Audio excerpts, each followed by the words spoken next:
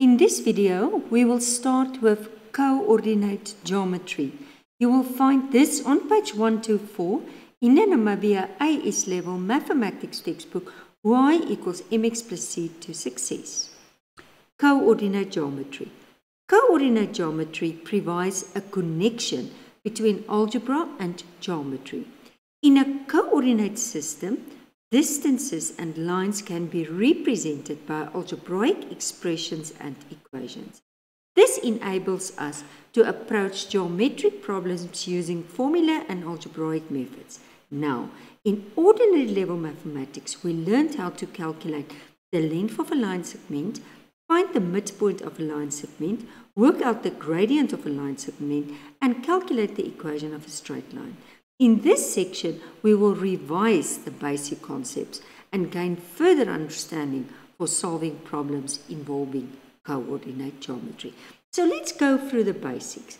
The length of a line segment, it's coming from Pythagoras' theorem, so this is the formula that we will use.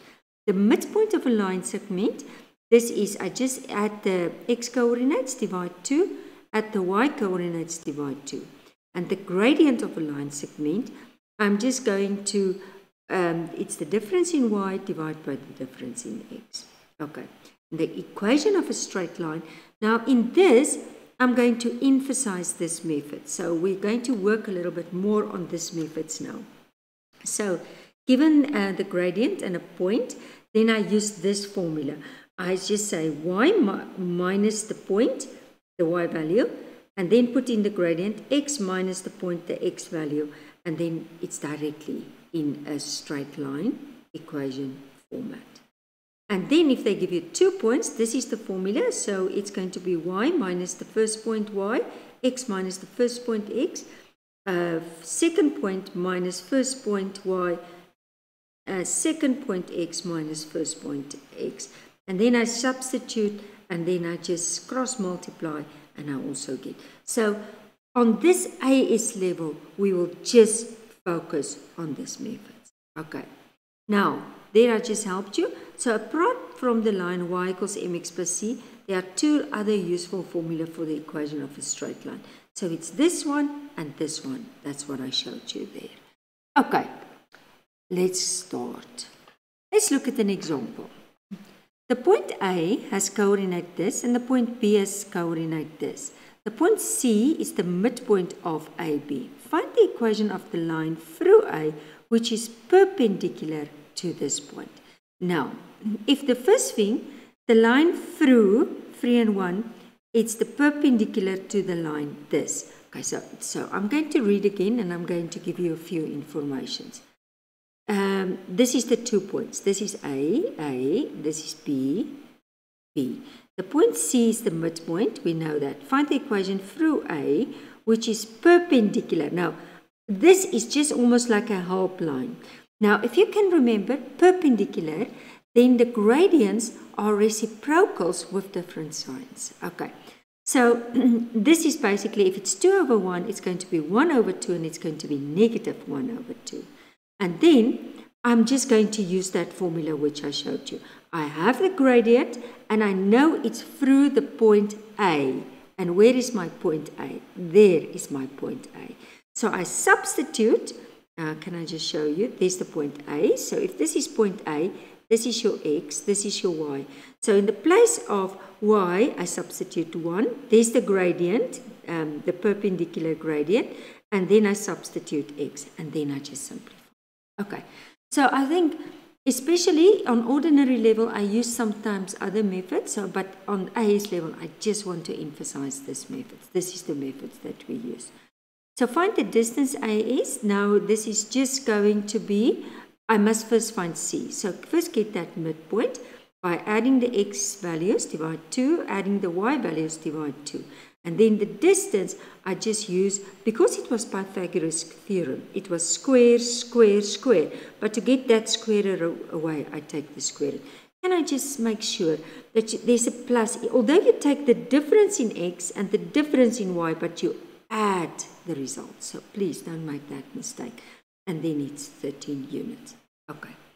This is just revision of grade 11. Maybe just emphasizing this other method.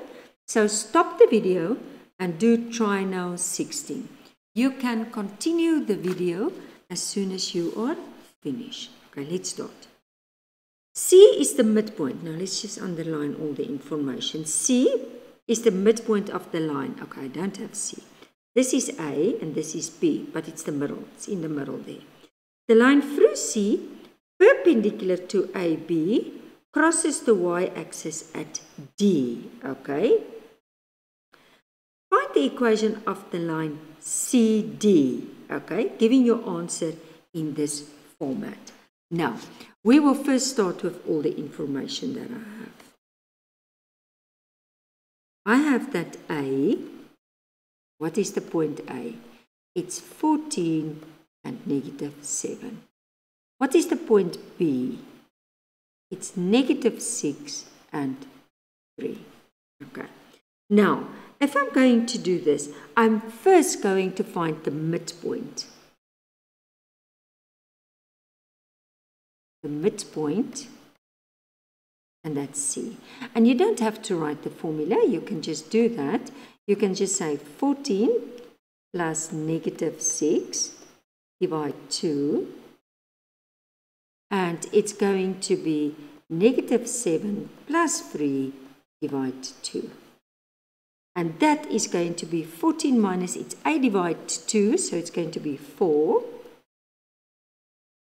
And this is going to be 4 divided 2, -4 divided 2, and this is going to be -2. So therefore,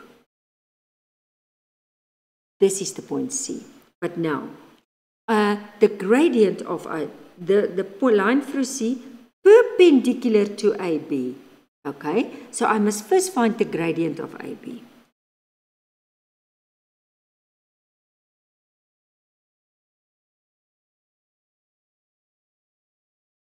Okay, now I always like to just do this, just to help me. This is point 1 and this is point 2. Okay, so if I must find the gradient, remember it's y2, I'm just going to write it here. Remember the y's is on top. In the place of y2, it's going to be 3 minus -7 over -6, -14. And this is going to be 10, and this is going to be -20. And if I simplify this, this is going to be -1/2. That is the gradient of AB. But don't forget, the line through C, so it's going through C, perpendicular to AB. So therefore, you can say perpendicular to AB, and that will be the reciprocal, and that will be 2.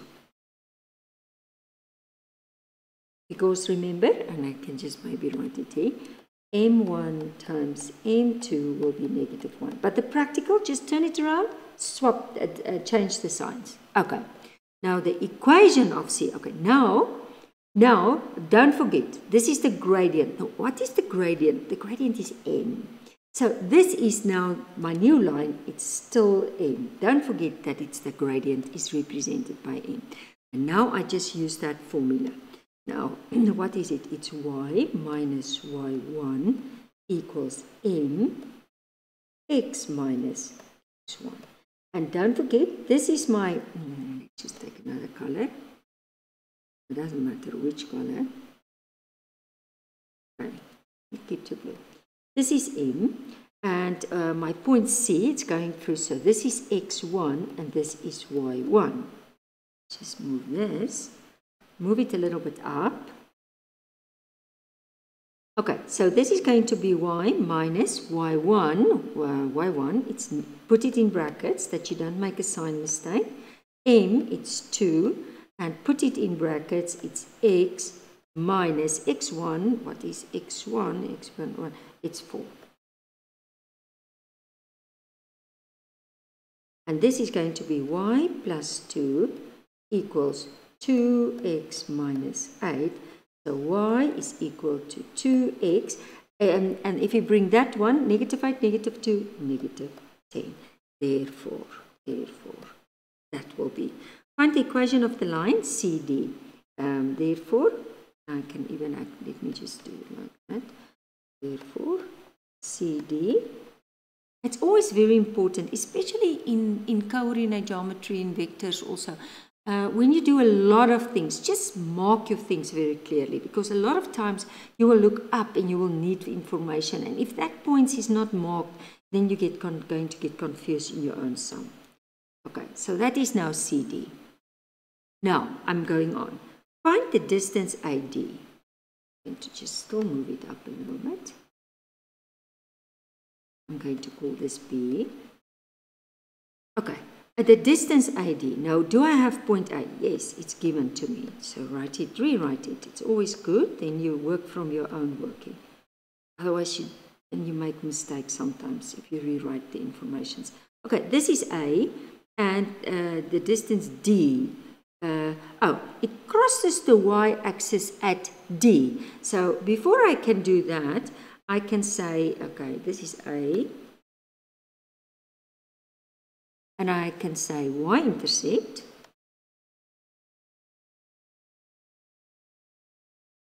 They are talking about this line. So if you want to find the y-intercept, you always make the opposite 0, and that's x.